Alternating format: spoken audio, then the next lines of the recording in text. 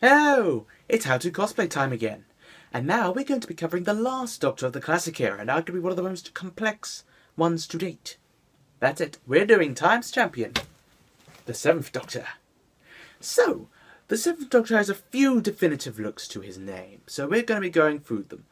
He has Season 24, 25, and of course Season 26, as well as the TV movie. So, we'll be going through them, and yeah. Let's do it. Firstly, the jacket. Always the best place to start. 7 wore a cream safari jacket with some very large pockets, which is a bit tricky to find. Now, the easiest option to go with is the Baron's boutique version for the cream jacket, or as they call it, the stone jacket. However, even though it is accurate, it isn't exactly cheap, coming in at a rather pricey $249 or £160. This is the best version on the market for that costume. If not, any white or light grey suit jacket you can find will definitely be enough to pass. Always search eBay. For the brown jacket, Barons also do a version. However, our dear friends at Magnoli specialise in the brown jacket. However, again, it doesn't come too cheap at a rather pricey £270 or $415. Again, any plain brown suit jacket could suffice if you can't get this. The layers now. Fortunately, these are the easy bits. The jumper, or sweater depending on which part of the pond you're watching this from, has been fully made by Lavrasi and is readily available. It's quite a faithful replica of the original to be honest, and works for both the Season 24-25 and the Season 26 costumes. 7 is one of the only Doctors to ever wear a standard tie, and so his Season 24-25 tie is a red paisley one with greyish patterns. The best place to find one like this is of course eBay, and 7 wears it with a standard white shirt. For Season 26, he switched to darker hues such as brown. Trousers. 7 carries on the long tradition of the Doctor wearing plaid and tartan trousers, this time wearing a grey pair. Now, as always, tartan trousers are quite difficult to locate, but if in doubt, there is a great alternative pair available from Sports Direct. Nice and cheap too. Any grey trousers will be fine also. Shoes. 7 wore brown and white wingtip shoes, and it pleases me to say that eBay have a fantastic pair up for grabs. However, like most shoes, they're not cheap. But I will say brown shoes will be perfectly fine as an alt. The silk scarf. One of the defining parts of 7's costume. But of course, you need to find it first. Never fear, eBay is here, with a fantastic lookalike of 7's scarf that you just wear around the collar of your jacket. However, if you want to be different, you could always go for the Time of the Wani look, which involved a red tartan scarf instead. And also, involved tucking the jumper into his trousers, as well as braces over the jumper too. It's entirely your choice.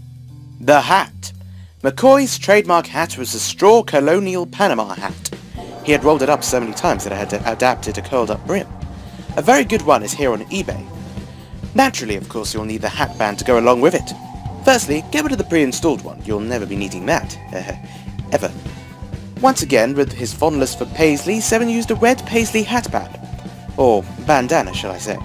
Right now, the easiest and cheapest option is this one on eBay, especially seeing as the screen-used versions are near impossible to find, let alone for a cheapish price.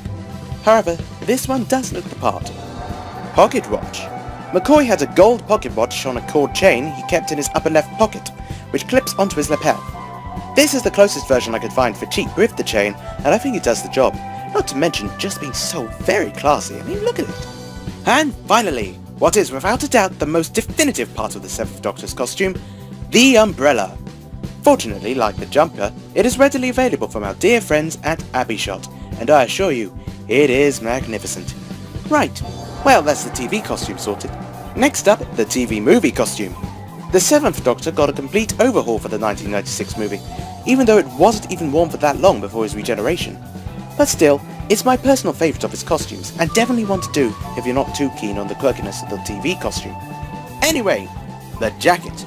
It's pretty much a standard brown tweed jacket, very much like the 11th Doctor's tweed from Series 5. So if you're a Tweed 11 cosplayer, you already have a leg up. If you don't have one, however, as always, eBay is the cosplayer's best friend, and there are multiple selections and choices. The rest of the outfit is pretty simple.